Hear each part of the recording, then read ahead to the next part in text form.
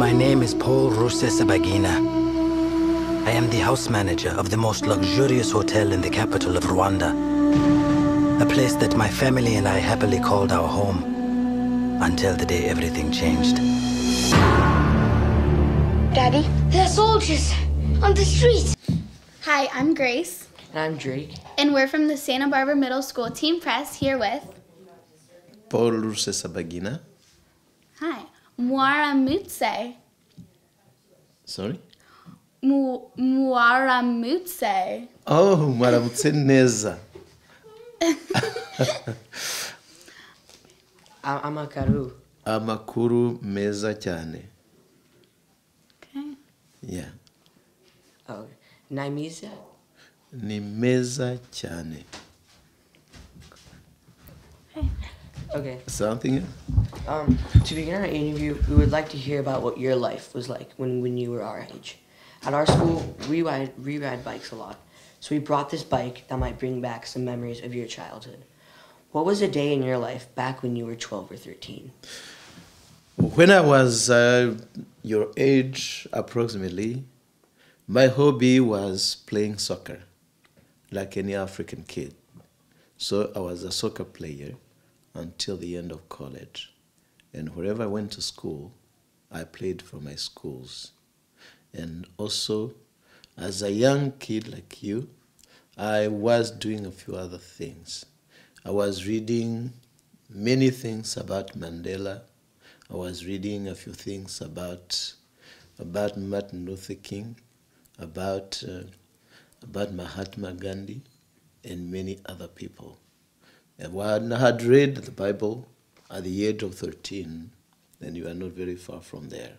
So I was busy as a young boy of your age. We read that your father is very dear to you and that he told you a story about a wounded lion, a story that has meant a lot to you in your life. Can you tell us this story and how it has played out in your life? That was a message. When my father talked about a lion, he was conveying a message to me and to my brothers and sisters, the message of hospitality, how to welcome any human being who comes to you. So therefore, in the Rwandan culture, even when a lion comes to your house as a guest, you have to welcome this wild animal, which risks even to kill you. So, why, if you welcome a lion, why don't you welcome your fellow human being? So that was a very strong message from my dad. And my dad taught us also many other lessons. And some of them was how to behave whenever you are faced by a very hard, tough situation. When you see people who are close to you, who are fighting, and you are there to separate them without being biased from one side or the other. So this is why he would always tell us that if you see two brothers fighting, and you are supposed to separate them, stand in the middle. Do not look to either one. Look up and say the truth. He was teaching us when he was young. When I was young, or when we were all of us young, he was giving us so many moral lessons. And I think that also helped us. And this is why I took my father to be one of my heroes. Your name, Paul Rusesabagina, literally means humble one who vanquishes enemies. How can one person help promote peace? How can we promote peace? Why do people fight? People normally fight because they fear each other, because they do not know, they do not have time to sit down and talk and see the best part of each other. So this is why they fight.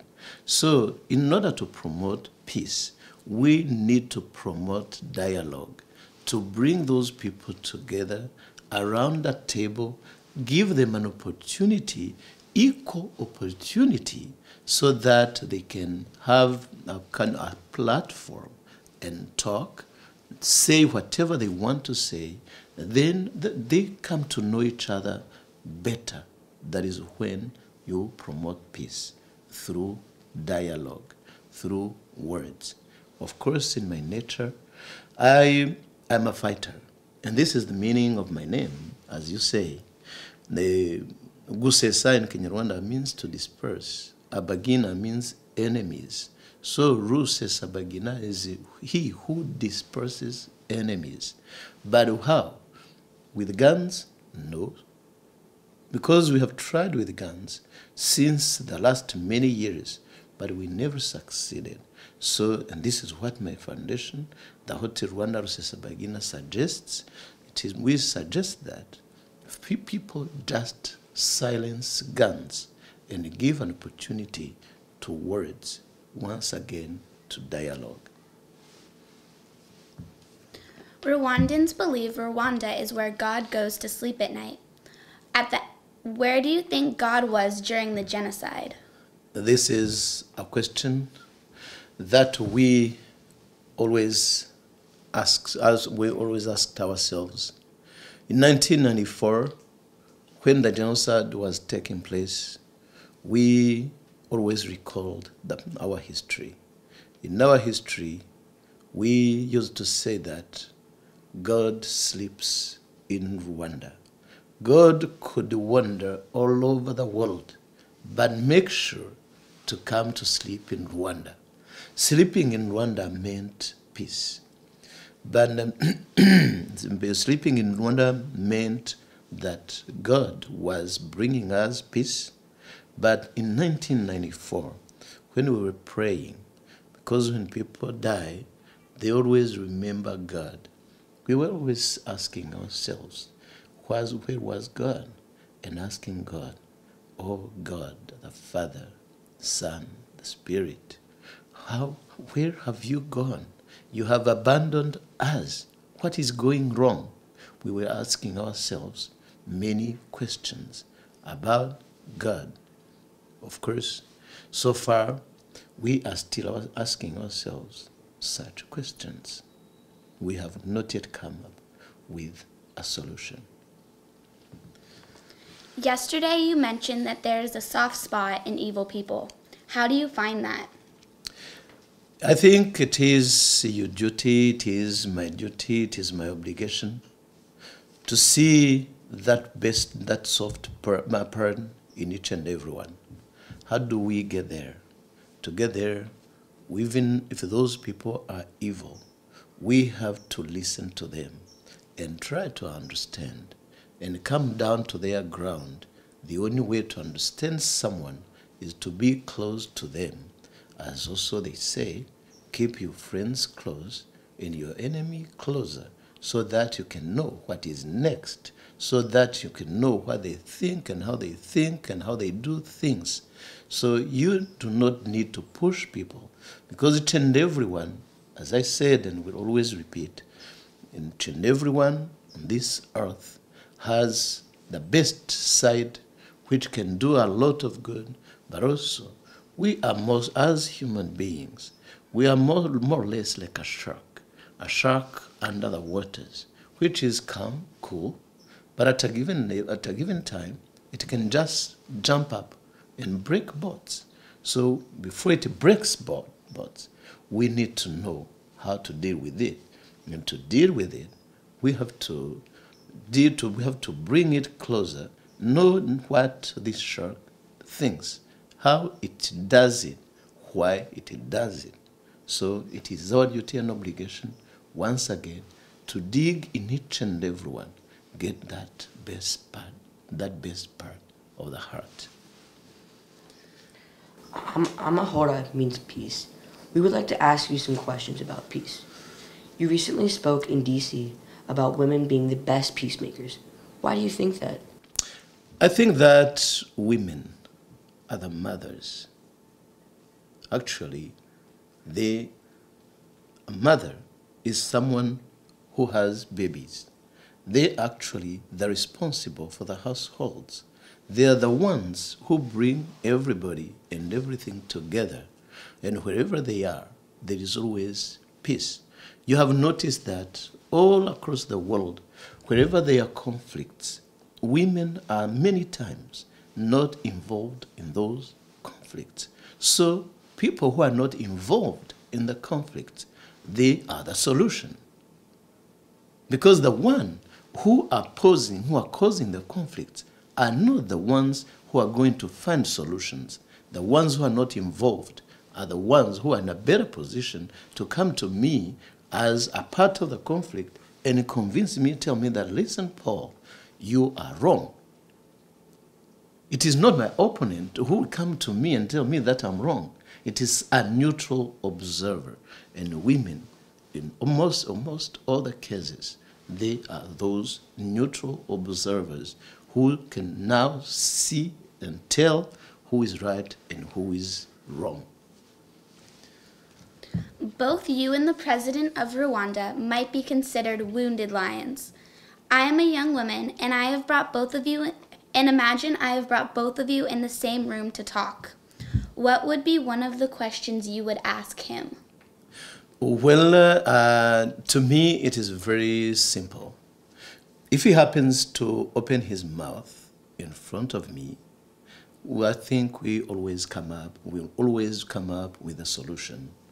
As I told the students yesterday, whoever comes to you opens his or her mouth, and then you talk through dialogue, through words.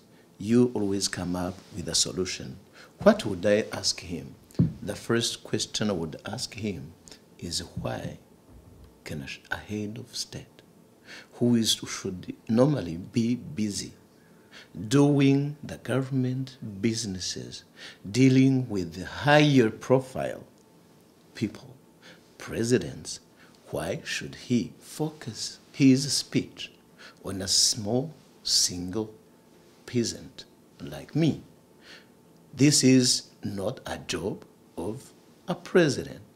And this is what I told one of the people who came to look for a journalist in 1994. One of my guests was a journalist called Kamirindi Thomas, who is today a journalist working for the Voice of America in Washington, D.C.